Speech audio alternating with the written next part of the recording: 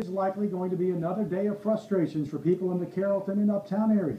On day one, it was the water, heavy flooding from the broken water main turned streets into rivers. And on day two, there were construction crews, boil water advisories, and in some cases, no water. So, what can people expect on this, the third day? Bill Capo joins us live from Carrollton with more. Bill?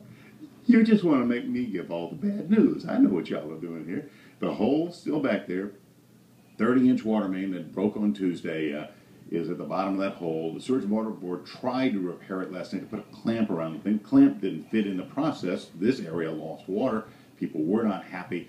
They're coming back out this morning. We're starting to see a little bit of activity here. There's also an AT&T box down there that got affected by the flood. They're trying to fix that. Sewage and Water Board crews coming back, but they won't start the work until after 9 o'clock to let people get up and get their showers, breakfast, and all of that, because there is the chance while they try to make the final repairs of the pipe that once again water pressure could be either low or no pressure for a while out here. But they say the repairs today should go quickly.